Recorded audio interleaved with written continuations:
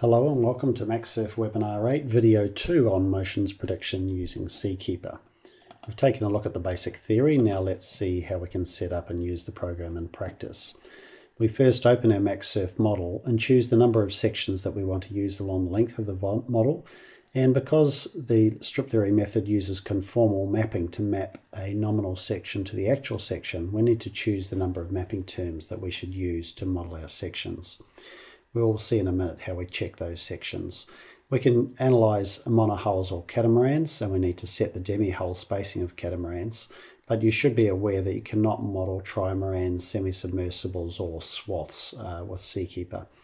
The swaths are a catamaran, of course, but because of the very small waterplane area, it's not possible to get accurate results for that type of vessel using the approach in Seakeeper. As well as the geometry of the hull, we need to define the mass distribution. Seakeeper lets you input that as a radius of mass radius of gyration, or a gyradius, and it's typically entered as a percentage of the length and beam, so that's a non-dimensionalized version. The normal gyradius is the square root of the mass moment of inertia divided by the mass, and we then calculate that as a percentage of length and beam.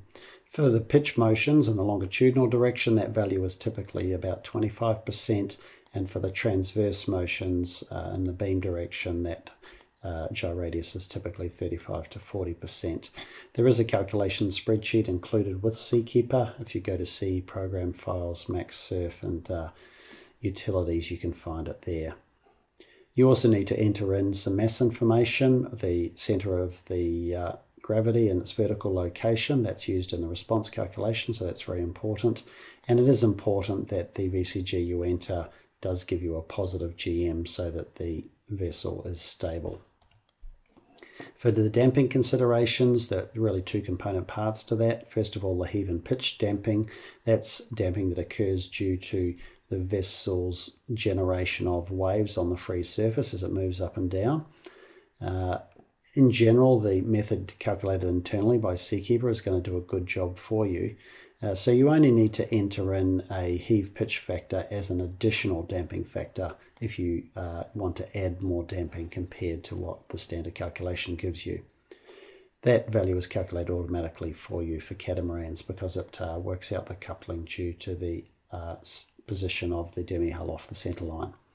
In the roll motions, that's a different methodology. We calculate roll damping due to viscous effects, so that's not really modelled by the strip theory itself.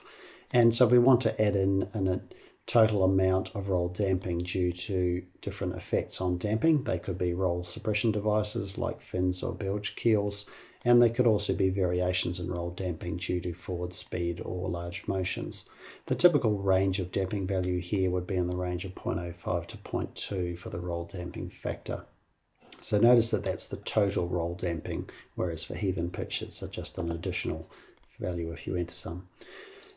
Next month we'll take a look at the details of how we calculate the roll damping more accurately, but the paper by Ikeda is a source of a good methodology which has been followed up by others over the years.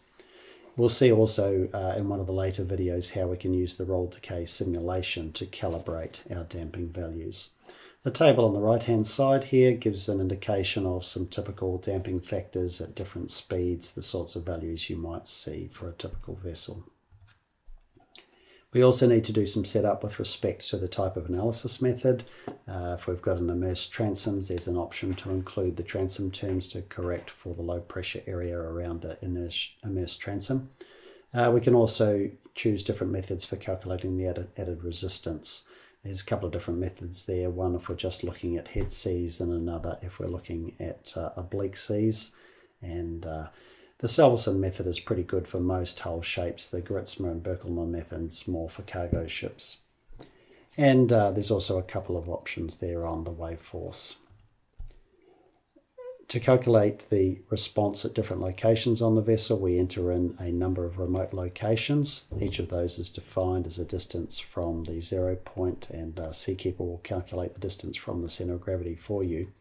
And there's some additional coefficients that we should enter for each of those points to define other properties like the friction values.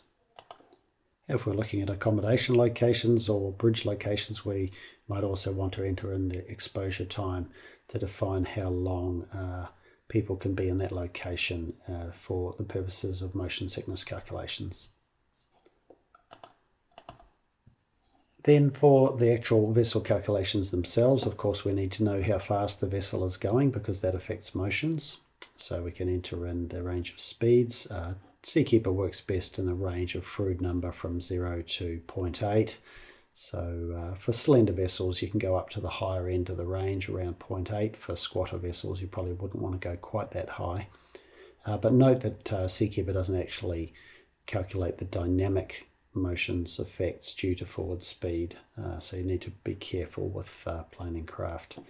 Also, you need to enter in the headings. The standard convention for ship motions is that head seas are at 180 degrees and follow seas at 0 degrees. And then, of course, we need to choose a sea state. There are a number of different sea state definitions or spectrum definitions. Brett Schneider, John Swap, DNV, and others, ITTC. Each of those is a definition of the distribution of energy in the wave at different wave frequencies. So most sea states will have most of the energy concentrated around its dominant wavelength, with a smaller amount of energy from low frequency waves and a little bit more energy from the higher frequency waves. So the whole sea state, of course, is composed of a whole range of frequencies. So that's all the data that we need to enter into Seakeeper, and the next video we'll see how we do that inside the program. Thanks for watching.